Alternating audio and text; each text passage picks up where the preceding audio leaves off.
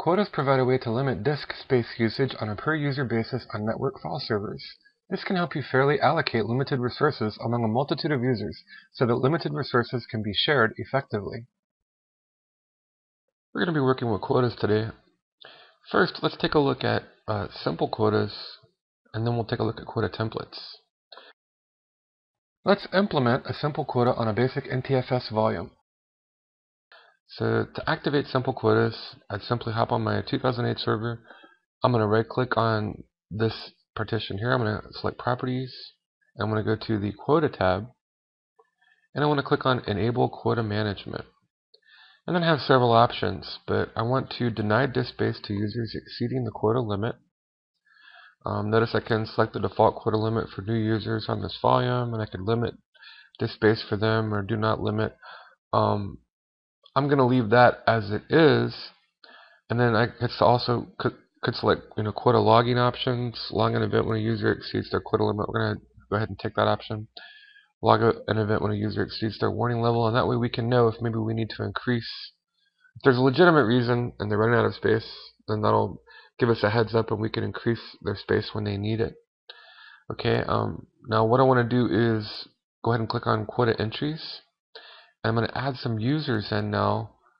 So I'm going to select new quota entry, and I'm going to click on advanced and find now, and this will let me go through and search through all the users that I have.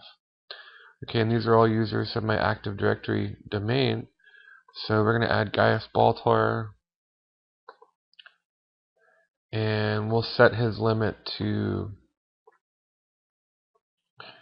10 kilobytes and his warning level to 8 kilobytes. Of course, obviously you'd never give a real user limits that small, but the idea is we're trying to generate some warning messages and some permission denied and things like that when we exceed our quota limit, so we'll do that. Okay, and then I'm going to add a few more users. It was Gaius Baltar. I'm going to add Adama, and he can have unlimited disk space. After all, he is the commander. And I'm going to add Apollo.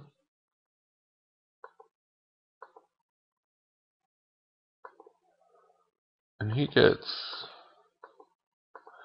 more than Gaius Baltar, but not as much as Commander Adama there. Okay, so just to give you an example of some of the users that would be added here. Notice, like later, I can come and figure out how much of their space they've used, the limits that they've consumed here. So I've added them all as quota entries, and I've enabled quotas, and I've also set up logging. So let's hop on over to a Windows 7 workstation, and we'll test our file server out. And then I'm going to go ahead and click on OK. I want to enable the quota system. And I have these shared folders here, and this is what I'm going to be testing. Ideally in a company's file server, that's where you would want to set up quotas. So people that are using network storage, don't fill it up with things that don't need to be there. Yes, you want them to be able to store their work and their data. That doesn't mean you want them to be able to store their entire MP3 collection or 100 gigabytes of their favorite videos or something on company servers. So quotas kind of give us a means of forcing users to share the resources, and a way of allocating the resources in such a way where everyone can use them fairly to get their jobs done. So let's hop on over to that Windows 7 workstation and we'll make some files. Meanwhile, on a Windows 7 workstation, We're on our Windows 7 workstation now, and I'm going to go to our file server, which was the Pegasus. And I'm logged in as Adama in this case. So right now my quota limits are unlimited. And I'm just going to try to find some files to copy here. Nothing too large, but let's find something here that we can. fast forward.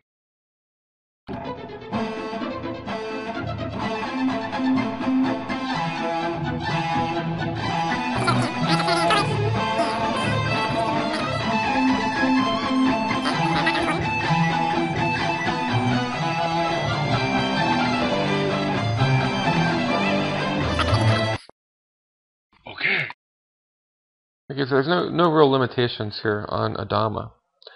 Now I'm going to log out and log in as another user. We'll log in as Gaius Baltar.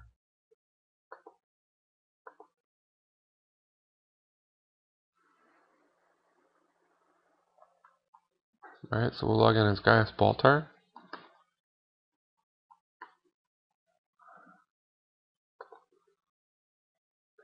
And we'll try the same thing.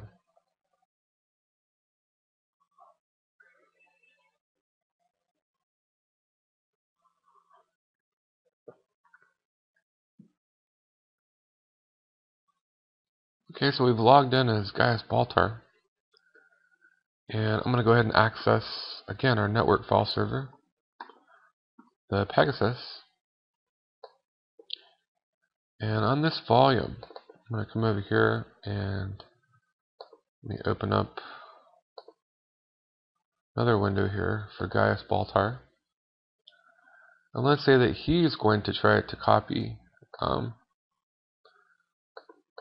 copy regedit, which exceeds his quota limit. And then we'll attempt to generate that, and then we'll attempt to generate a warning. Let's see, let's throw that over here. Okay, notice it says there was not enough space for this item. And again, it's not that there's not enough space on the drive, it's that he's exceeding his quota limit there. So he can't do that. Let's find something a little bit less than 10 kilobytes. Let me see. 13.5. 66.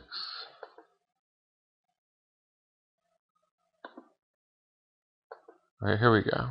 This is 1.28 kilobytes. So we're able to copy it the first time. I'm going to do it again. A third time. And now notice the third time there's not enough space for this item. So the first two times we had not yet exceeded our quota limitations, but now we're starting to get a warning because we're approaching the limit, our quota limit. So just an example of setting up simple quotas and two different users with different quota entries. Next, we're going to take a look at quota templates. Now let's add the File Server Resource Manager role service. We're going to implement a quota template, and to do this, first we need to implement the File Resource Manager role. So I'm going to go ahead and click on Server Manager, and I'm already implementing the File Services role. When we did simple quotas and we shared out the folders, that installs some of the features of File Services. So just sharing a folder, the act of that will give you File Services. If not, you'll need to first add the File Services role, and then you can add the Resource Manager. So I'm going to open up roles here, and had I have not added shared that directory, and had it not added parts of File Services, I'd have to go here and click Roles and add File Services. Since I have and it did, I'm going to right click on File Services and say Add Role Services. And this time I want to choose File Server Resource Manager. And I'm going to click Next. And then notice you can monitor the amount of space used on each volume. Well, this is my system volumes. I'm not implementing quotas there, nor shadow copies. But here, yes. So I'm going to go ahead and monitor E here. I'm going to click on Next. Notice my options here. Save reports in this location. Storage reports, you can go with the default or change it to something you prefer. And I can also specify that I see reports by email. So that's kind of a nice feature. That would kind of give me a heads up if I need to increase somebody's quota limits or if somebody's getting close to exceeding their threshold there. I'm going to click on Next and click on Install. Okay, installation has succeeded. Okay, let's create a quota template. Now that it's installed, let's open the File Server Resource Manager and create a quota template. So I'm going to go to Administrative Tools. I'm going to click on File Server Resource Manager. And I want to go here to Quota Management. And I want to open these nodes. And notice I can see my quotas here that I have in place on E. And notice if I come down here to Quota templates, there are several default templates I can choose to build new Quota templates from. So I'm going to right click and I'm going to say create Quota template. And look at the different options here. 100 megabyte limit, 200 megabyte limit, 250 megabyte extended limit, 200 gigabyte volume. Lots of options to choose. I'm going to go with 100 megabyte limit. And I'm just going to call this the Pirates Quota. And the fleet there. Okay, when I get down here, notice I can choose, again, the limitations here. If I wanted to specify, I could modify the settings of this template, to suit whatever my organization or company's needs were. Notice I could choose hard and soft quota. And, a hard quota, it's absolutely not going to let them exceed the recommended disk usage space that you've allocated for them. Soft quota, it would allow them to exceed it, but it would nag them or warn them that they've exceeded that threshold. And then if I come down here to notification thresholds, notice I can click on add. And look at my options here. Generate notifications when usage reaches 85% of the quota limit. And options are I could choose to send an email to me, if I'm the administrator, or to another administrator. I could also send an email to the user who exceeded the threshold. And I could customize the message. And these are just string variables here that would be inserted. And then select the variable to insert in your text. And again, those are some of the options there. Additional email headers. So there are plenty of options available in terms of emailing you when something goes wrong. Someone gets close to, exceeding their quota limitation. Next tab we're going to look at is event log. Notice that I can send a warning to the event logs. I can write an entry into the log. And I have some of the same, options here. The next option we'll look at is I can run a command. I could play a sound file, red alert, or have some sound go off, or I could fire up an application and cause it to do something. So lots of choices there. And then finally over here I could generate a report, and just notice some of the options that I have here as far as generating a report. And send reports to the following administrators, some reports to the user who exceeded the threshold. So just some of my options there if I so choose. Okay. I'm going to click on OK and OK, and there's our quota template, Pirates Quota. Now let's create a quota from a quota template. Let's take a look at setting up a new quota from a quota template. Before we do that, remember that we did quotas the old way, the simple way. That was the first method that we chose. And if I go to the quota tab, see how that quota is still enabled. So I'm going to have to remove this old quota to implement a new one based on the template. And also look at the quota entries. Remember, Gaius Baltar had exceeded his quota limit, and there's a warning message for him. And then there's Adama, who has unlimited, storage, and he has no limit on him.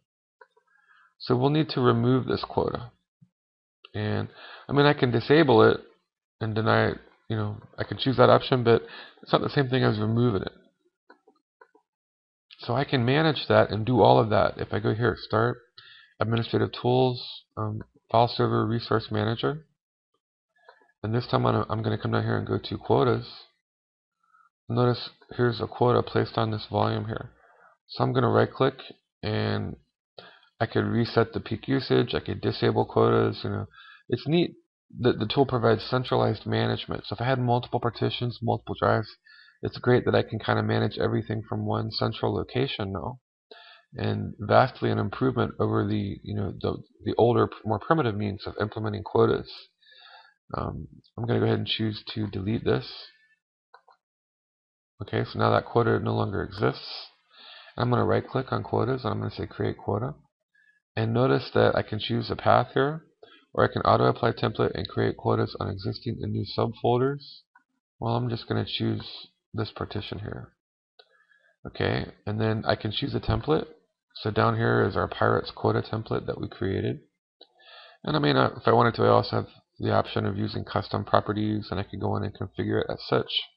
But the whole idea behind templates is that we don't have to do that every time, right? We can just make use of the template and apply it. So I'm going to do that, and I'm going to click on create.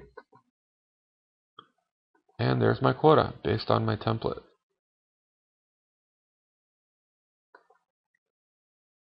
Finally, let's utilize the File Server Resource Manager to generate storage reports. In addition to centralizing the management of quotas, the File Services Resource Manager also has advanced reporting capabilities. Let's take a quick look at this. If I click on Storage Reports Management, I can schedule a new report task. And if I want to, I could go through and select all of these parameters here. I'm going to place, I want to build this report based on the volume here where I have my quota set up. And notice I can, check or uncheck any of these depending on what I want to include in the report. I can also edit parameters on this. And, the parameter lists are different for each option, but I can get there by clicking on Edit Parameters. I can choose to format HTML, XML, comma separated values, text. I'm going to go with the default there. If I go to the Delivery tab, I can choose to send an email to the administrator if I want. If quota limits are exceeded, I can schedule reports. I can create a new schedule here, at 9 a.m. every day starting 3/5/2011 or so forth. So I can, have options there. I could click on OK and OK. And if I did that, then this would be, my schedule for generating that report every day at 9 a.m. Okay. And I'm going to go ahead and delete that report because I'm not going to wait that long. But if I right click over here, notice I can also generate reports now. So I'm going to do that. I'm going to click on Generate Reports Now. And I'm just going to add in a few fields here. Just a few fields here, definitely quota usage. I'm going to leave it as DHTML, and I'm going to add, in this case, the volume here where I'm implementing quotas. I'm going to click on OK.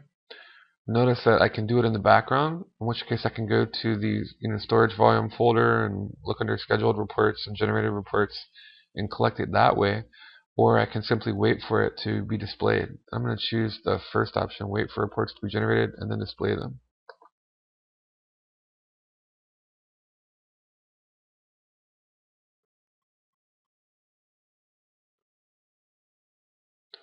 Okay, and I did that as DHTML. And then here are the report statistics that I have. And then let me go ahead and close this, and then I'll go down here's most recently accessed files report. You can look at all the different reports here, but pretty nice feature there. Kind of lets me do lots of things in terms of analyzing disk usage, trying to establish baselines, plan system upgrades. When I need more hard drive space or when I need to allocate, more disk space for certain users when they're reaching the limitations of their quotas. Just definitely a nice reporting tool there. And that pretty much concludes File Server Resource Manager.